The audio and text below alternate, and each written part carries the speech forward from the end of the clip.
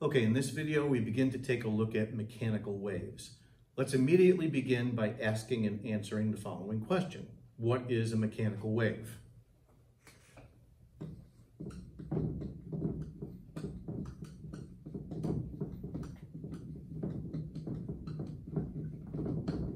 And as we do, by the way, for those of you that are enrolled in Honors Physics AB, this begins Chapter 15. For those of you enrolled in Physics AB, this is the second half of Chapter 11. And for those of you in Conceptual Physics AB, we just continue in this unit. So once again, let's begin by asking and answering the following question. What is a mechanical wave?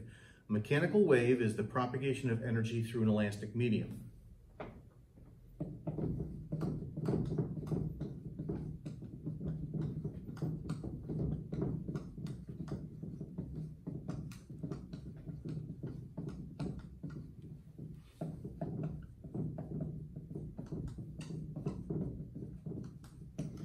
Okay, now there are a couple of terms here in this description to go over. First of all, the phrase elastic medium. An elastic medium is any material that returns to its equilibrium position after it's been disturbed in some manner.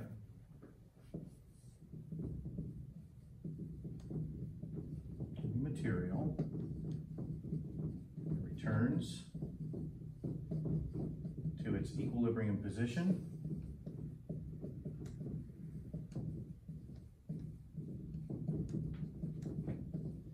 after being disturbed.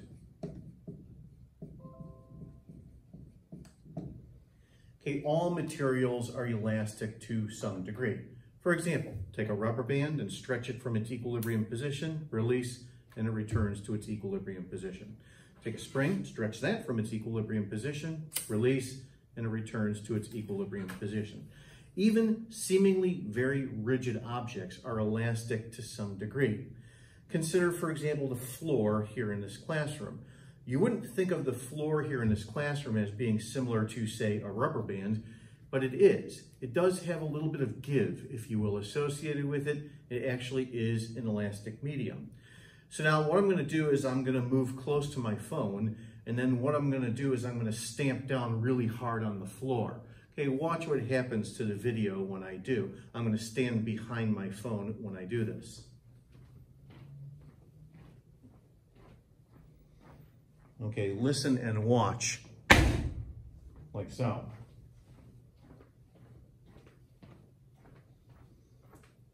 Notice that the film vibrated. And the reason for that is because when I stamped down the floor, I did work. I used energy in doing so. And then the energy that I use propagates through the floor. In other words, because the floor has a little bit of give, because it's an elastic medium, I do work on the first section of the floor, which does work on the next section of the floor, which does work on the next section of the floor, and so on and so on and so on, until ultimately the energy that I used propagated to the phone. We have the word propagation. We use the word propagation here to describe the transfer of energy and not the word movement, for example. And the reason for that is because there's actually nothing moving through the floor. What's actually propagating through the floor is the original energy that I used to stamp down on the floor in the first place. So then therefore, because the floor is an elastic medium, this then allows the transfer of energy through it as a mechanical wave. A single disturbance is referred to as a single mechanical wave pulse. Single disturbance is called a wave pulse. When it comes to the propagation of waves through solid materials, such as the floor, the spring, the rubber band, and so on, there are two basic types of mechanical waves. I'll describe these and demonstrate them in terms of mechanical wave pulses.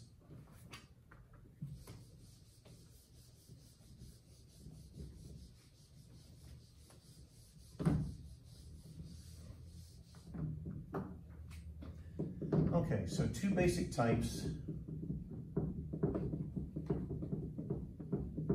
of wave pulses. The first is referred to as a transverse pulse, and the second is called longitudinal. Okay, now I'm going to demonstrate both of these pulses to you by means of a spring that I have stretched out on the floor. I'll do so in just a few moments. But before I do, let me describe what it is that I am going to do in terms of a simple drawing. So let's say, for example, that right here is the spring and it's laid out on the floor like so, and then I hold on to one end. The other end I have tied to a leg post. And then what I'm going to do is I'm going to take my hand and I'm going to disturb the spring like so, in a direction that is perpendicular to the spring, such that ultimately the disturbance then propagates down the length of the spring. Okay, and then secondly, with a longitudinal pulse, what I'm going to do is take the stretched out spring and then pull it towards me in this direction and snap it, let go of it, and then you're going to see another type of pulse that propagates down the length of spring. Okay, let me go ahead now and demonstrate these two types of pulses to you. So bear with me here, I'm going to have to move my phone in order to do so. Okay, so carefully moving my phone here.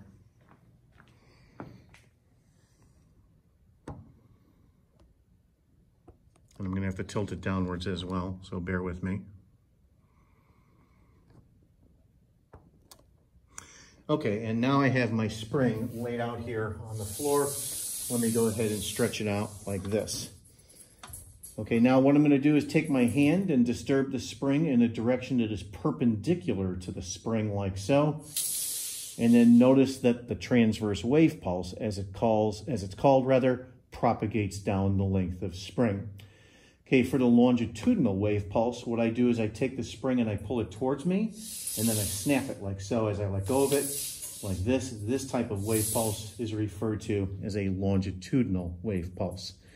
Okay, a couple of other basic properties associated with the wave pulses while I'm here with the spring. First of all, for example, with the transverse pulse, notice what happens to the size of the pulse as time goes on. That is the amplitude, like so. Notice that the amplitude decreases with respect to time, and the reason for that is because the energy is damping out. It is being lost as heat. Notice that the speed of the pulse, however, does not change while the damping occurs.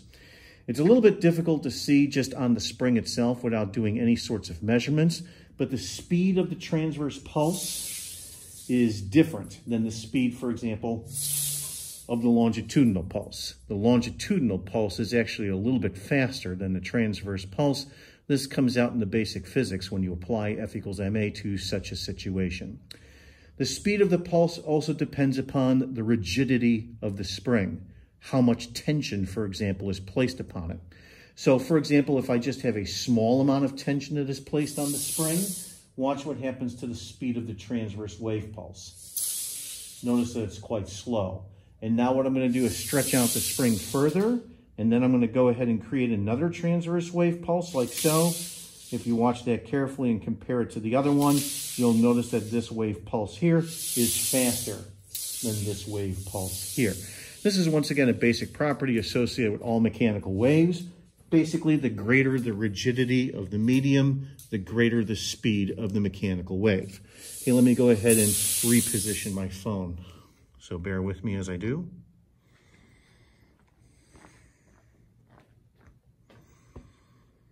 I'll tilt it upwards again.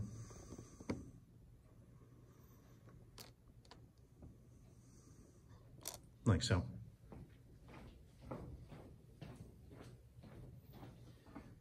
Okay, so now with the transverse wave pulse, after I create the pulse, it then propagates down the length of spring, like so.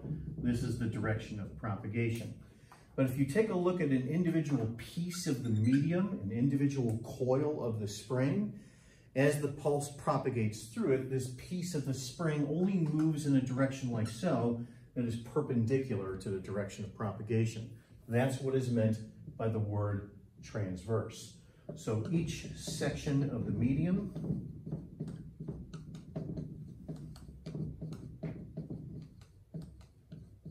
moves in a direction perpendicular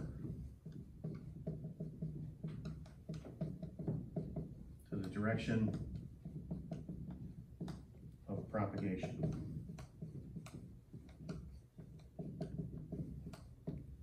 Okay, that's different from the longitudinal pulse. With the longitudinal pulse, each section of the medium moves in a direction that is parallel to the direction of propagation. So for example, right here is the length of spring. Let's say that right here is a coil of the spring. As the pulse propagates through, this individual coil moves in a direction like so, parallel to the direction of the propagation of the pulse. Once again, the direction of propagation is down the length of spring like so. So each section of the medium here moves in a direction parallel to the direction of propagation when talking about the longitudinal pulse. So each section of the medium moves in a direction parallel to the direction